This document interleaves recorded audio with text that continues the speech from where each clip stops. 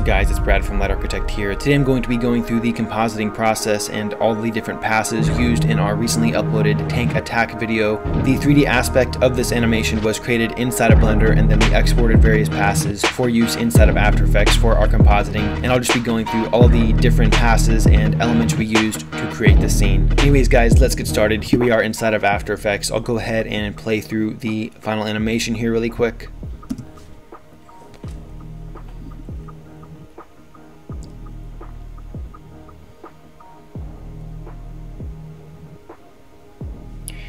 And that is our final animation with all of our passes combined. Let's go ahead and go through it layer by layer. Alright, so the first thing that we added was our environment and tank beauty pass here.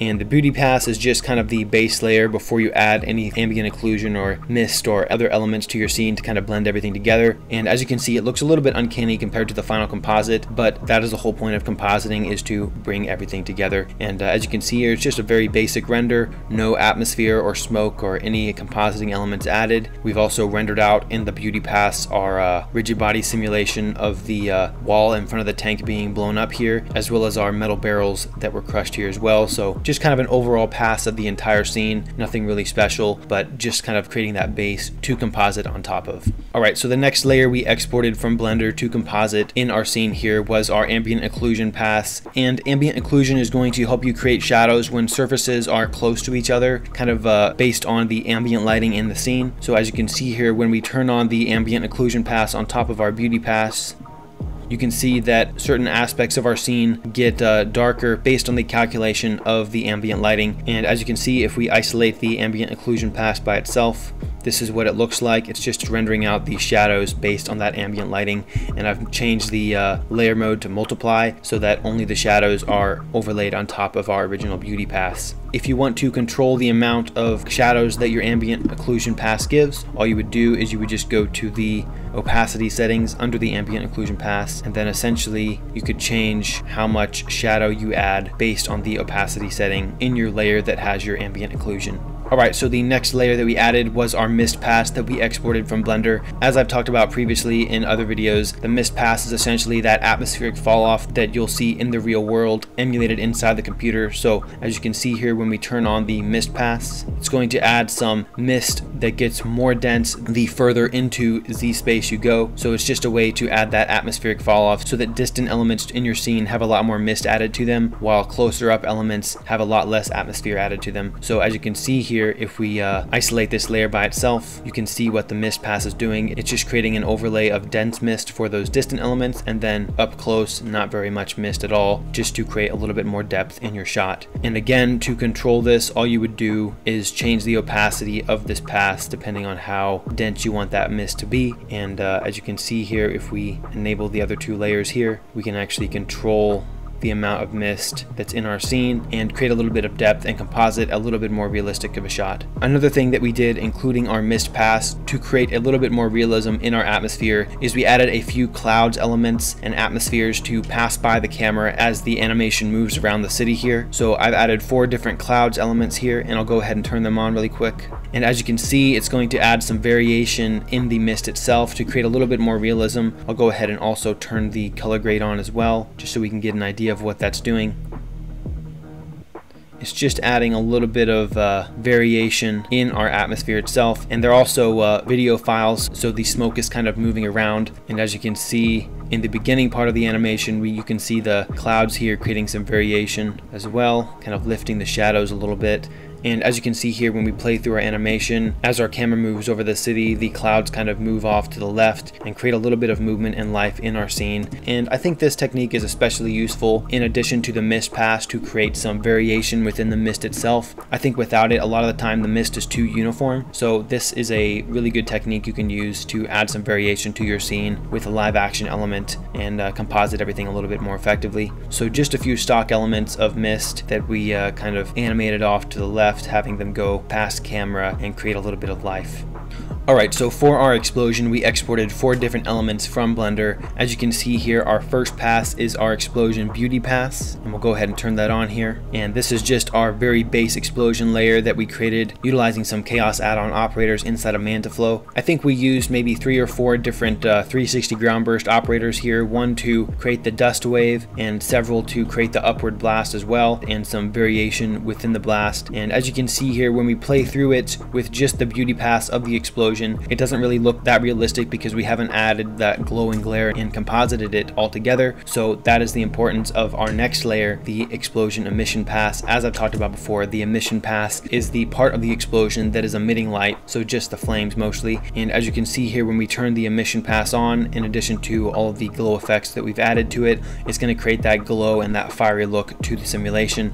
For both the explosion beauty pass and the emission pass, we've added a few effects to them to change the look of them. I'll just go through the beauty pass by itself here really quick and the effects that we added to it, so I'll turn off the emission pass for now. And for the explosion beauty pass, we've added 2 different color correction effects to it, one being the curves effect, and we just use the curves to reduce the contrast of it a little bit. As you can see here, when we turn it off, it becomes a little bit too dark for the scene, so we just added that curve setting to bring up the brightness and reduce the contrast of that simulation render. And then we've just added a tint to the explosion beauty pass as well, mapping the black and the white to the color of the road in the scene here to kind of blend it into the environment a little bit better. And then we've reduced the amount of tint to 16%, so it's just barely tinting our explosion to the rest of our city and our road that it's composited on top of. So just a little technique that you can use to kind of blend in other passes that you're overlaying on top of an environment.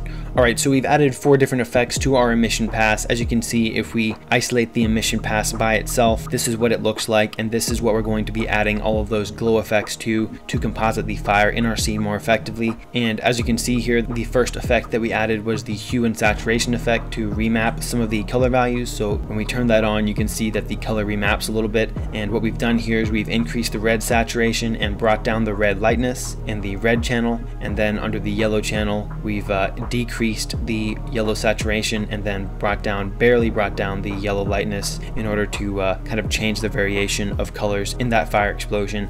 And hue and saturation is a great technique to use if you want to change the original colors of your simulation. If it's not quite what you wanted, you can push the flame elements in different directions depending on which colors that you want, and adjust all of the different color channels that you have in a very controllable way.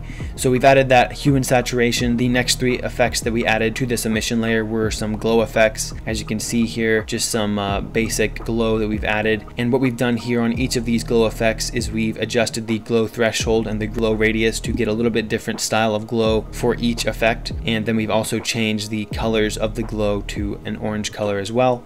And the reason I've added different glow effects here is to isolate different parts of the explosion and add glow on that part specifically. So we use the threshold value to control which part of the emission pass is selected. So play around with your different glow effects. I usually add around 3 different glow effects to the emission pass to tweak it and get exactly what I want, but feel free to play around with 1 or 2, as well as the hue and saturation node, to kind of adjust the colors of your emission pass of the flames of your simulation. Alright, so the next 2 passes that we added to our scene here were some debris fields created inside of Blender utilizing the KHAOS add-on. As you can see here, we have a rock pass and a glass pass, and we've done some basic masking to kind of isolate their elements in the scene a little bit better so they don't overlap with the tank. And as you can see here, when we play through our simulation, those debris fields on top of our original rigid body simulation just kind of add a little bit more realism to the explosion itself. And once we add the explosion back into the composite here, you can see that all of the different debris on top of the original explosion definitely helps sell the effect a little bit more. And as you can see, we've also added some effects to the rock and glass passes. We've adjusted the brightness of our rock pass with the curve setting. We just brought the brightness down a little bit, and we've also added some radial blur to the rocks as they blast out as well. And we've done the same thing for the glass pass, also keyframing the amount of blur to be higher during the initial part of the blast and then come down near the end of our explosion.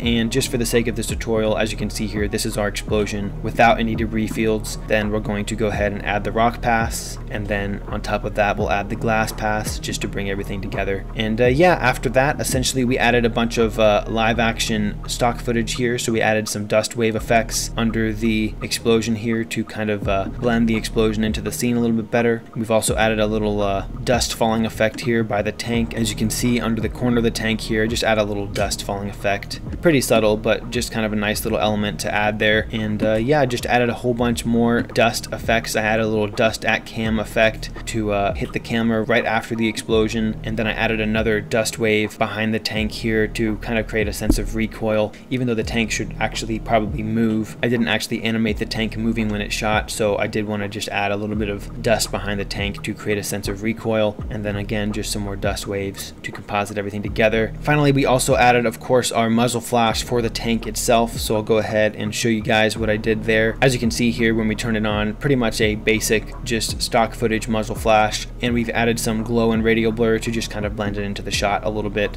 And yeah, there's a little bit of smoke at the end of this muzzle flash, which also helps kind of blend everything together. And finally, in addition to our color grade, we've also added this bulge effect keyframe to kind of warp the footage right when the explosion goes off. It kind of adds a shock wave right when the explosion occurs and right before the dust hits our camera. And I'll go ahead and show that without any of our explosion pass here.